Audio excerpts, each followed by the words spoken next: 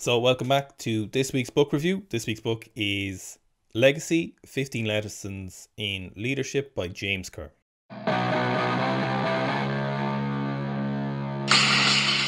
So I kind of picked this book this week in particular because I've been recently just finished it obviously, but I've also been listening to, it kind of keeps in line with Ross Edgley's Art of Resilience. So that was the first book review we did last week. So if you didn't check that, go have a look at that one. So this kind of book I think is very applicable because it kind of keeps in the tone of that book as well, but it also is very, very useful for coaches and athletes. So necessarily when you look at this book first, you might think 15 Lessons in Leadership. It's kind of aimed at the business, entrepreneur, manager kind of crowd, but it also works very, very well in terms of coaches, you know.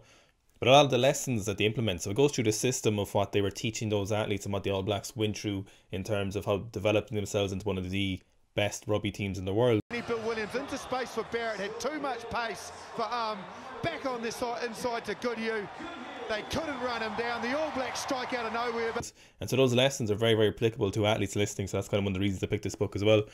So if you're any kind of athlete looking to increase your performance, or you're a coach trying to increase your athletes' performances and implement these lessons, I would definitely go look at this book. There's a couple of things, pros and cons of this book though. So big pro with this book, right, is that the information in the book is phenomenal. So it's great information. It's very, very useful. If you listen to our podcast, for example, you would have listened to a lot of the kind of the concepts we talk about, you know, trying to make everything better, the most optimum you can, you know, particular talks on mindset. So Fitz has actually started his mindset series. So he's kind of putting his masters in sports psychology to use, and he started last week. Another one coming up this week on the performance or the psychology behind high performance athletes. So a lot of the lessons they implement this are phenomenal lessons, and I think they're very, very useful to listen to and kind of internalize. What I like about them is they're very consistent. So that's something I like to do when I'm kind of learning things, is look for consistencies across other successful people. So if a lot of successful people mention these kind of either leadership lessons, so in terms of like coaching people is how I would imagine that, or running something, or if elite performance athletes talk about a consistent kind of trait they think about or a consistent method they implement in things, I really kind of take note of that. And there's a lot of these things in this book, for example, that are kind of in line with what Ross says, or kind of the leadership lessons or coaching lessons that are kind of in line with, for example, Jocko Willick's book. I can't remember what the name of that is, but it's a leadership book as well. So big plus about this book is the information in it is great, and I thoroughly enjoy the information they place in it. So they talk about things like you know, they have the first chapter kind of talks about cleaning the shed. So it talks about the captain and the vice captain of the All Blacks team. So they go and clean up the changing room and the surrounding equipment before they leave. So after everyone else leaves, so the highest kind of ranking members of the team will clean up the gym, and then they kind of move on and talk about how they approach their mindset. You know, they talk about stuff from the mental skills coach. They talk about, you know, why it's important to work hard. They talk about things like 1% of like 10 different things gives you a large increase in performance. They talk about that kind of constant mindset of improving everything possible so you can possibly be the best possible athlete you can be. So I don't know how many times I said possible there, but you get the point to me. So there's great information in this book. It's a great kind of summary of what the All Blacks did, and it's the cumulative effect of all the information is very, very useful to listen to. So like it's really, really valuable information. And the All Blacks, if you don't have interest in rugby, are basically one of the most successful teams in the last probably 100 years in rugby realistically. So they have a phenomenal system, and it's great to hear kind of what they did to implement that and build the best team they can. Now there's obviously no team is perfect, so they have their downfalls, but that's a matter of a rugby opinion rather than the subject of this book review.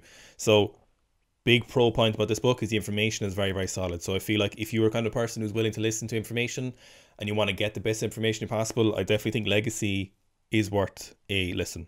Couple of downsides about this book that I'm not a huge fan of, and it makes it a little bit kind of difficult to listen to. Sometimes it zones you out, and I think it actually devalues the information they're putting into this, right?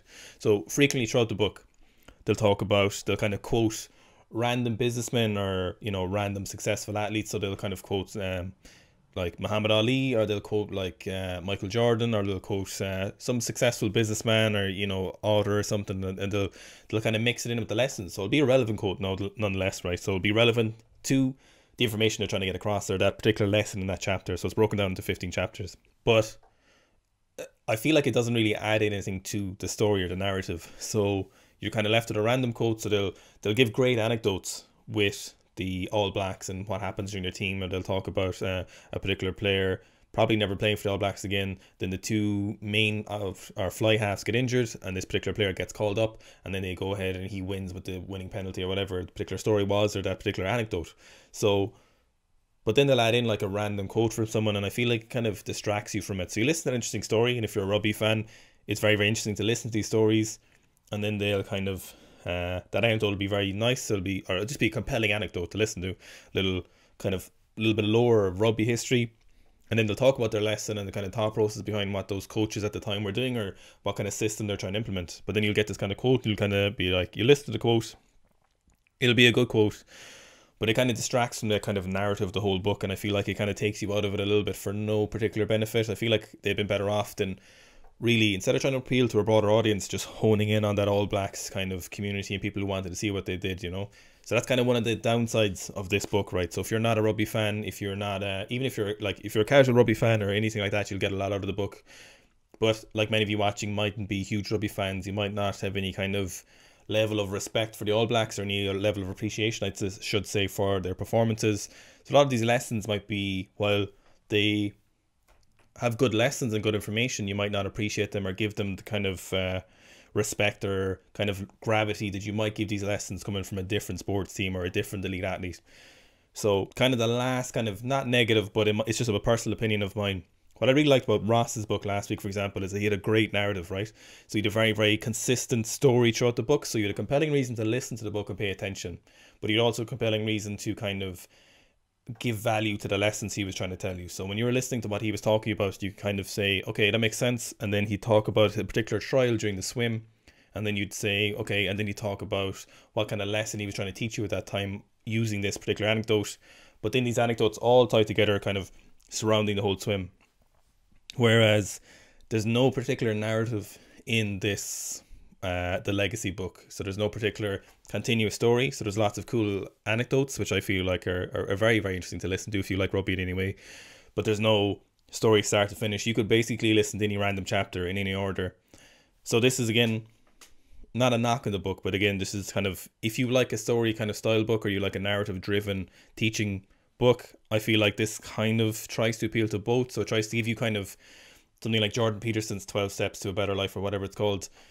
This kind of has information reading out like a textbook as such, imbued with some anecdotes, and I feel like it just sometimes it doesn't work great.